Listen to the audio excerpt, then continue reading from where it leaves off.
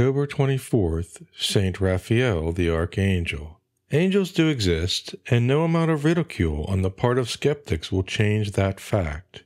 All angels are messengers. The word angelos means messenger in Greek. Revelation describes 7 archangels who stand before the throne of God, and 3 of these are given names: Gabriel, Michael, and Raphael. These 3 are regarded as saints. They were created by a loving and unselfish God to govern the universe. The most striking example of this is the angel Raphael, who appeared as a marvelous young man in the Old Testament to solve the problems of Tobias.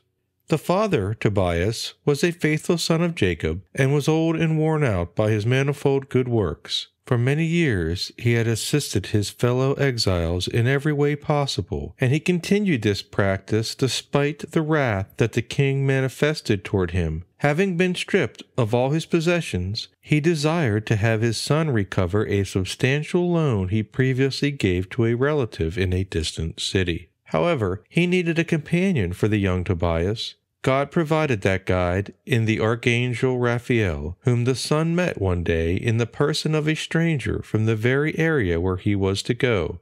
Raphael, to all appearances, was a young man like himself, who said his name was Azarias, which means assistance of God. All aspects of this journey had been thorny with difficulties, but the wise guide had found a way to overcome all of them. One such time, when a huge fish threatened to devour Tobias, Raphael told him how to remove it from the water, then extract remedies and provisions from the fish. When the angel led Tobias for lodging to the house of his kinsman and father of the beautiful Sarah, the young man learned that 7 proposed husbands had died on the very day of the planned marriage. How would Tobias fare? Saint Raphael convinced Tobias to present himself as a husband to Sarah, who accepted him.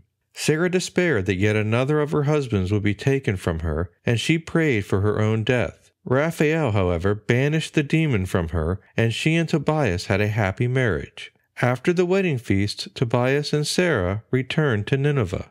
During the absence of the young Tobias, his father had become blind. When the 2 travelers returned after an extended absence, which had cost his mother many tears, the young Tobias was deeply grieved to find his father unable to see him and his new daughter-in-law. But Raphael told the son how to cure his father's blindness by means of the gall of the fish, and after recovering his sight, all of them rejoiced in their blessings. When Tobias the son narrated this story and told his father that all their benefits had come to them through this stranger, both father and son wished to reward Azarias.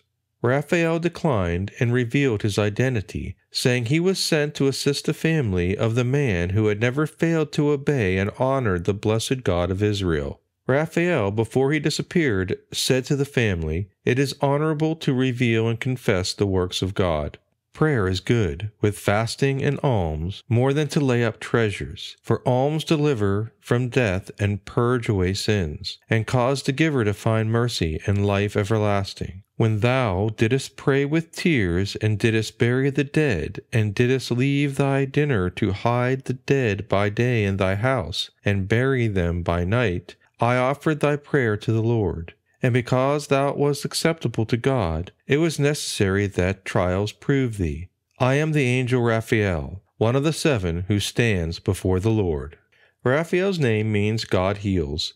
This identity came about because of the biblical story which claims that he healed the earth when it was defiled by the sins of the fallen angels. He is patron of the blind, happy meetings, nurses, physicians, and of travelers. May the angel Raphael, physician of our salvation, help us from the heights of heaven, heal all diseases, and guide our faltering steps toward the true life.